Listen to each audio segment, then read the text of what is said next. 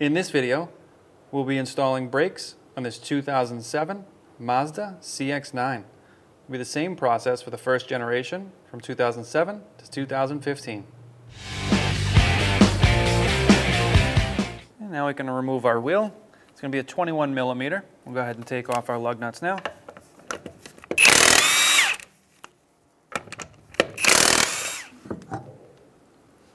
So we're going to start off by removing our caliper bolts. We have two, top and bottom, and they're going to be two 17 millimeters. All right, so we're not going to take this bolt out fully. Before we do that, we'll go to the top. All right, now that we're here, we can remove both of our bolts.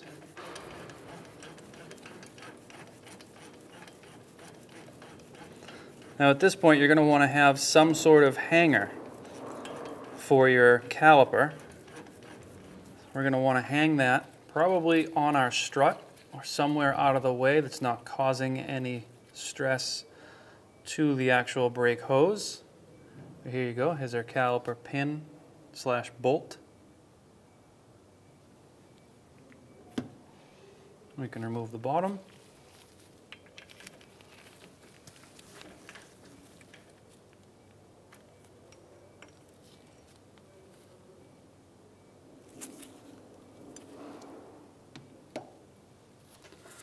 Now from here, we're going to want to slide our caliper off of our brake pads. Sometimes you may need to come in through the top or the bottom with a flathead screwdriver or a small pry bar and work this off, but this is coming out okay. We'll slide this right off. We'll take our hanger, put it through the bolt hole location, and we'll hang this up on the spring of the strut.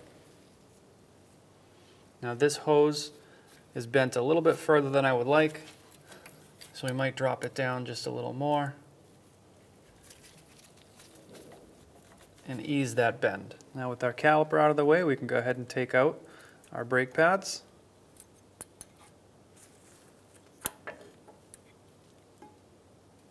And now from here, our caliper bracket's going to come off so we can get to our rotor. So our two caliper bracket bolts here, they're going to be 19 millimeter.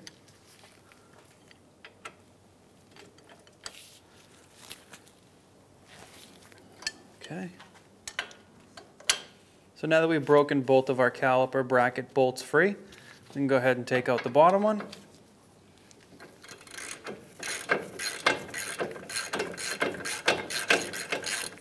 Now, I like to leave one of them at least in 3/4 of the way before I start to get the other one most of the way out. Just kind of holds the bracket in place a little bit more for you. Once you get to this position, go ahead and just take one of them out all the way.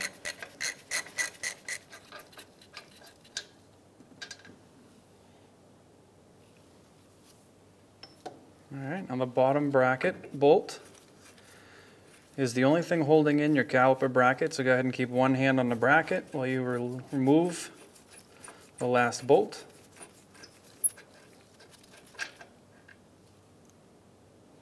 Once you have that bolt out, and slide your caliper bracket right out. Now that you have your caliper bracket removed, you should have two Phillips screws in these countersunk spots here. Our vehicle doesn't have them, but now you would be taking those Phillips screws out. Once you get those Phillips screws out, you should be able to give your rotor a couple of taps and slide that rotor straight off. All right, so now we're going to clean up our hub surface here. Now this hub surface is extremely clean, but I'm going to hit it with some brake clean and get rid of the greases.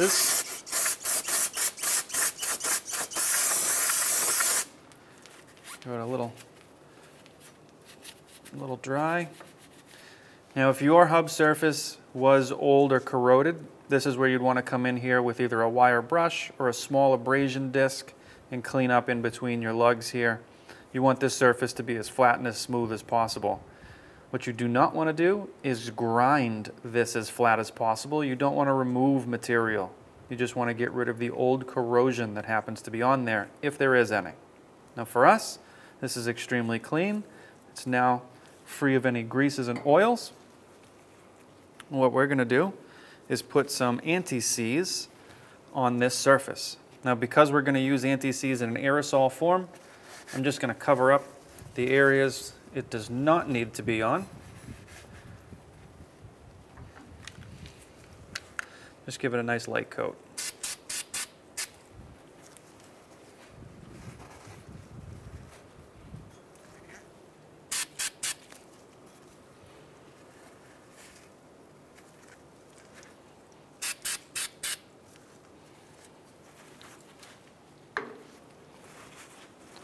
Now if you did get a little bit of overspray, like we did down the bottom here, not a huge deal. You can come back and wipe it up.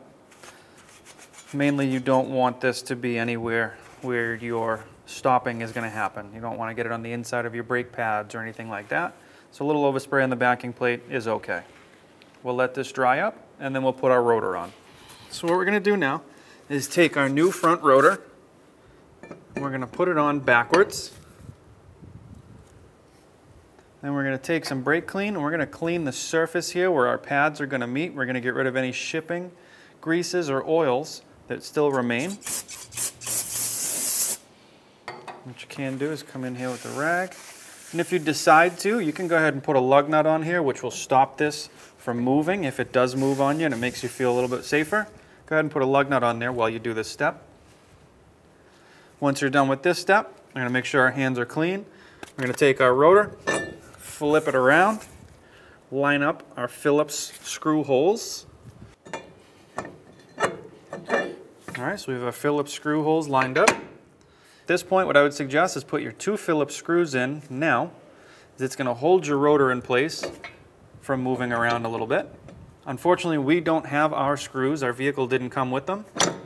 So we're going to work with it moving around a little bit.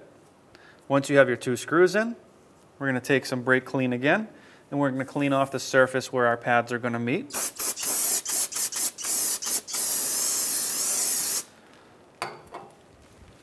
Give that a wipe.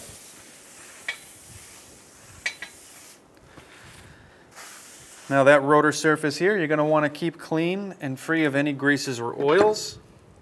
If you get any greases or oils on here again, you're going to want to clean it with some brake clean. Once you get that done, your next step is going to be your brake caliper bracket.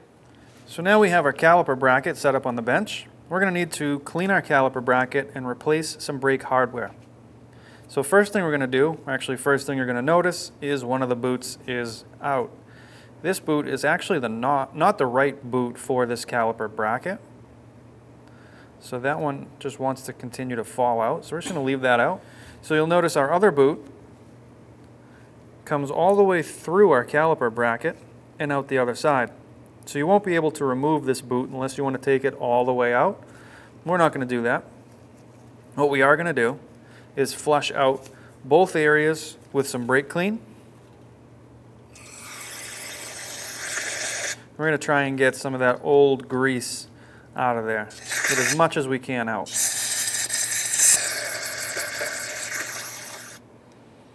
All right, we're going to do that to both sides. Now at this point, if you had a bore brush or some kind of cleaner that you can get down in there, and make sure you have all the residue out. That's a great idea. Now, typically with these, with the boots, you don't want to poke in them.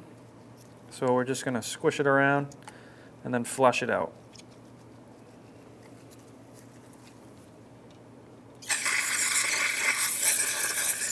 All right, we'll do the same thing on this boot here. This isn't the right boot for it, but we will be reusing it because we don't have anything else.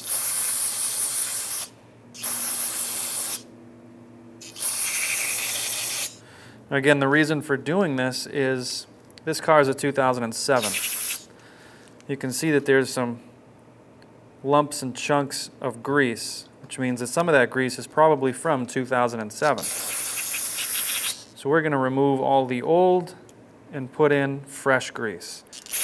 If this caliper was fairly new and all this grease looked fantastic, You wouldn't necessarily need to flush it all out. You would just want to add some fresh grease.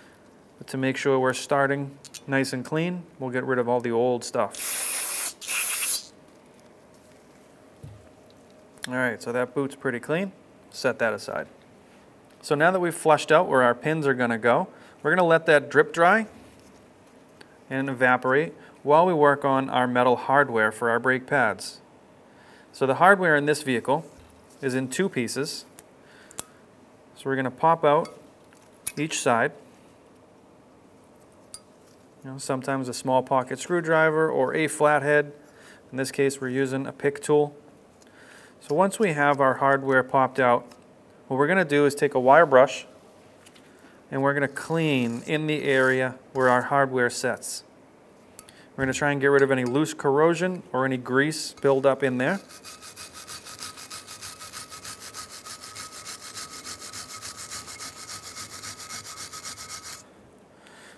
All right, so that looks pretty good. We'll do the same thing on the other side.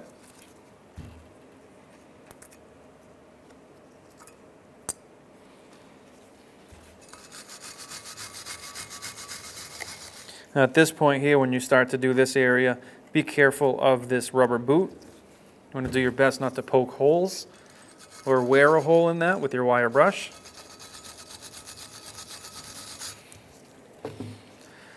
All right, so once we think we have these areas cleaned out enough, we're going to clean them up. Just a little bit of brake clean.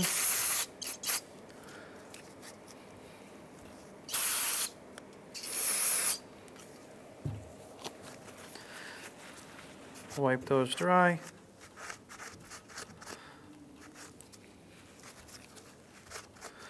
That looks fairly good. Now once this area here is clean, we're going to take a little bit of grease and we're going to cover that area where the hardware is going to go. This is going to prevent moisture from getting in there and corroding underneath your hardware.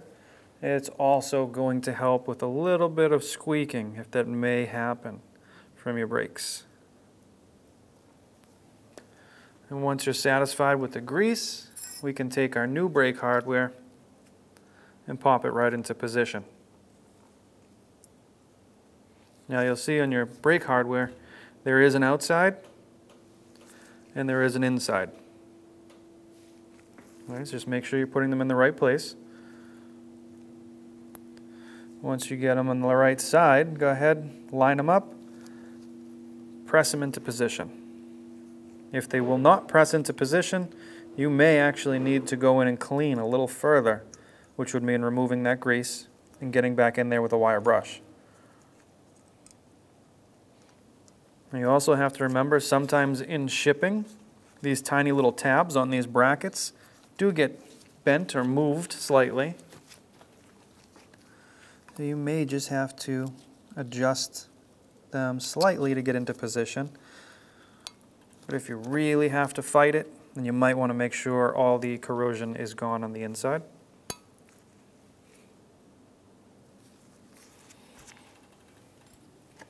Do the same thing on the top or the other side.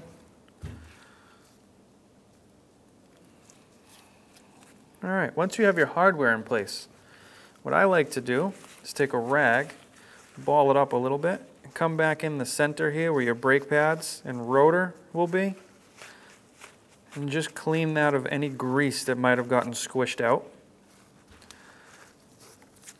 What that'll do is just stop that grease from transferring onto your rotor when we install the bracket. Okay, so as far as the bracket, we're done. We still have a small issue with our boot, but this boot is wrong for this vehicle. So we'll deal with this when we get to the vehicle. But our caliper bracket is done. We can set this aside. What we have now are our caliper pins. You can see a lot of old grease, a little bit of corrosion on them. We're going to clean these up and re-grease them.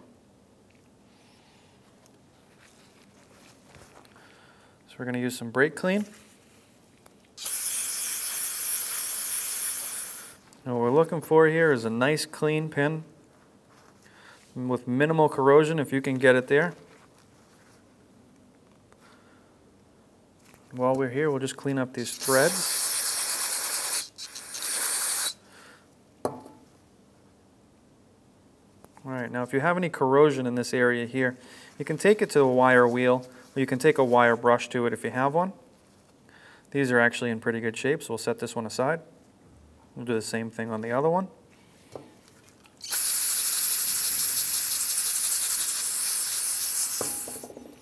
This one looks to be a little bit worse.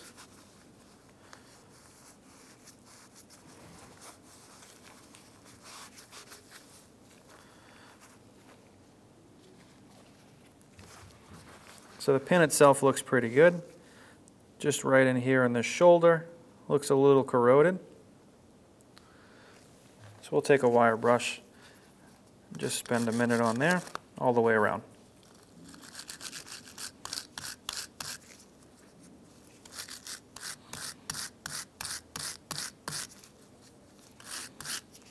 So we're done with that, we'll just give it a little clean. Okay, now one of the reasons we want to spend some time on that ribbed area right there is that's where the boot will actually sit. So the boot's going to come up and pop over this ledge. That ledge with the little grease is what's going to stop corrosion from moisture from getting in here and freezing these pins. So we want that area to be nice and smooth as well.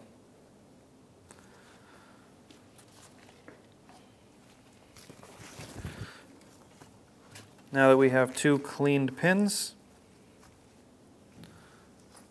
we'll go ahead and grease these. We're going to use a light coat of grease all the way from that rib down.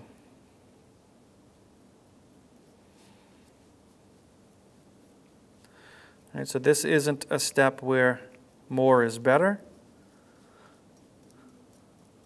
Too much grease can actually hydrolock and freeze the pins in their respective slides.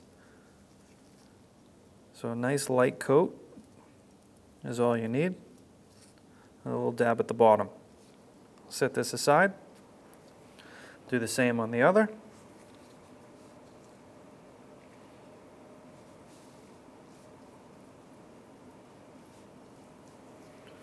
All right, with our two pins greased, we're ready to reassemble. All right, so now we're going to take our greased pins, we're going to put them into their areas here. Now remember, this is the wrong boot for this caliper, but we don't have another, and we're going to use it. So we're going to put it in place, and we're going to press our pin all the way down into position. What we're going to do is actually push the pin all the way in and pull it all the way out. Now what that did is put a nice coat of grease inside here, evened out the grease on our pin. We're going to do the same on this side. Now what you want to make sure while doing this is that they move freely and don't bind up. And make sure that you have no issues going in and out with it. And then take it out and we can set this pin aside. Now we're ready to take this to the vehicle. So now we're ready to take our caliper bracket and reinstall it onto our knuckle. For us, we have two Phillips screws missing, so we're going to have to hold our rotor back while we put our caliper bracket in place.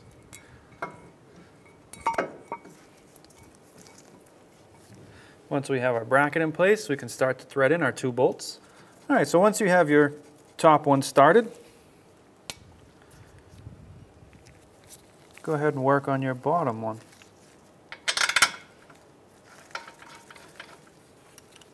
Now these bolts are going to be 19 millimeters. So we're going to snug these up before we torque them down. You may also notice that our rotor is very close here. Again, we're missing two screws, which would keep this nice and centered. But once the wheel goes on and everything gets tightened up, that issue will go away. Ideally, you have your two screws in place on your rotor. All right, so we've got these two snugged up. We're going to come in here, we're going to torque these down to 110 foot-pounds.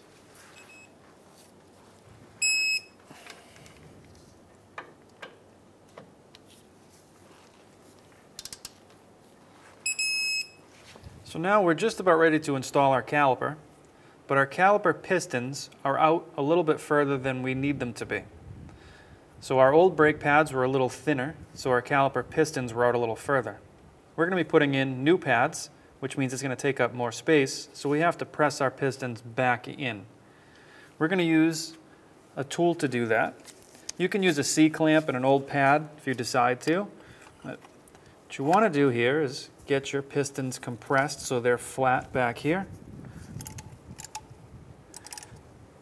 All right, so this tool is going to press those pistons in.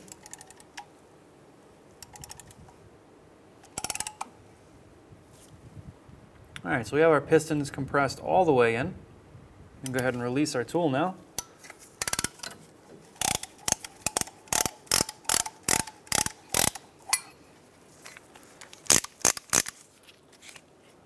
And now we're ready to put our caliper onto our caliper bracket. But first, let's put our brake pads on. All right, so we're going to start by installing our pads on the inside. Just going to set them in that metal hardware channel and press in towards the rotor. We'll do the same thing on the outside. And we'll squeeze them into the rotor. Once we have our pads in place, we can then bring our caliper back into position. So now we're going to take our caliper off the hanger.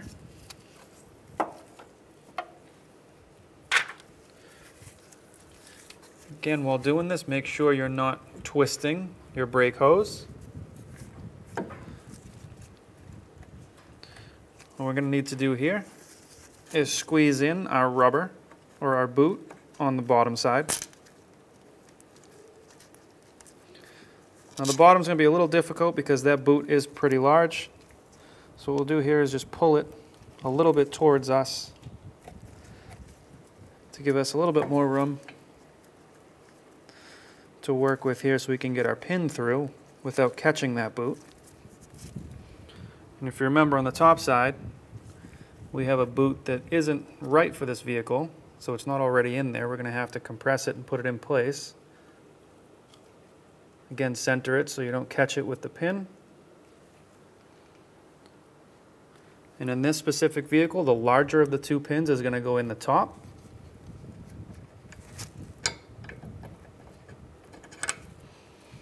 And we can twist that in place just to hold our caliper.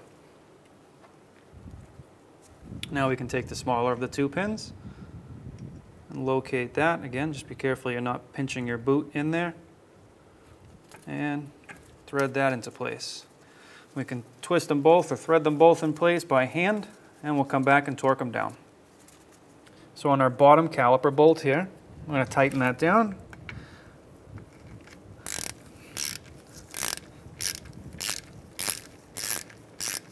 So we're going to snug up both of these bolts, and we'll come back and torque it down.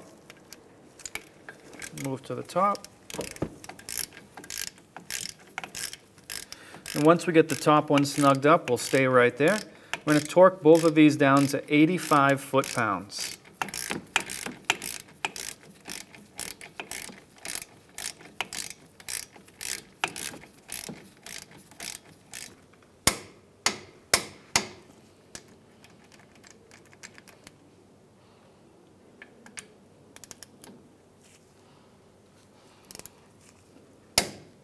So now that we've pushed your pistons back, which means you've moved your brake fluid back in the line, what you're going to want to do is get in the vehicle, start your vehicle, pump your brakes a few times. You want that pedal to come back nice and hard. If the pedal is soft and goes right to the floor, what you're going to want to do is come down to your caliper, open your brake bleeder. It's going to be an 8mm bleeder screw. Go ahead and crack open your bleeder screw. And what you're going to look for is fluid to come out at a nice even stream with no air bubbles, no pops, no sprays, no foam. Just a nice even stream of fluid with no breaks in it. Once you get that, you can go ahead, close up your bleeder screw,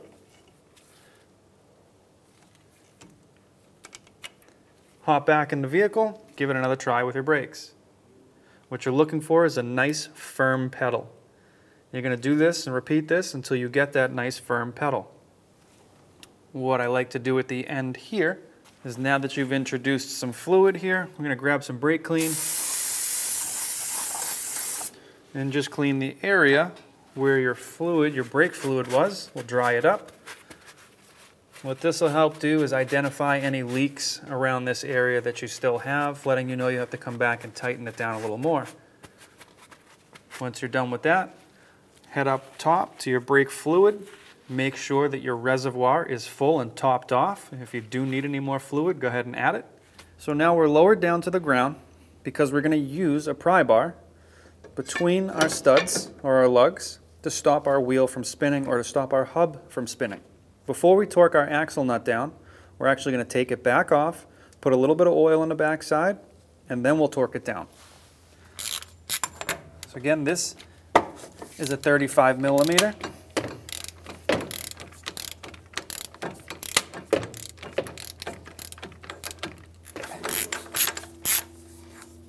All right, so we have our axle nut. Again, we're going to put just a little bit of oil right here, put it back on, torque it down.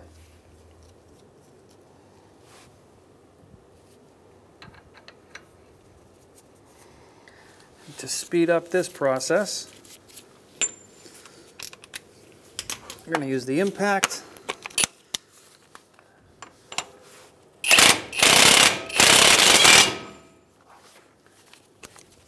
And now we'll come back and we're going to torque this nut down 202 foot-pounds.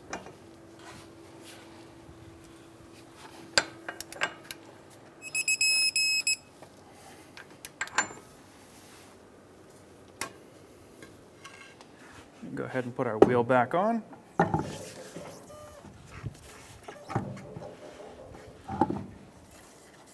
And what I'll do here is I'll put a top and a bottom lug nut on, and I'll rock the rim back and forth onto that rotor face, try and get it as flush as possible on the back, and then I'll continue with the rest of the lug nuts. Once we have our lug nuts in, we'll come in and snug these down. We'll lower the vehicle on the ground so the wheel won't spin, and we'll torque them down.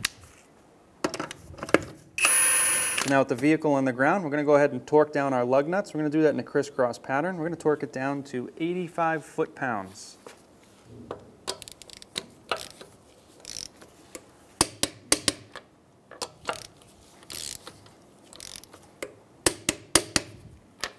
After finishing this installation, it's important to have an alignment done on your vehicle.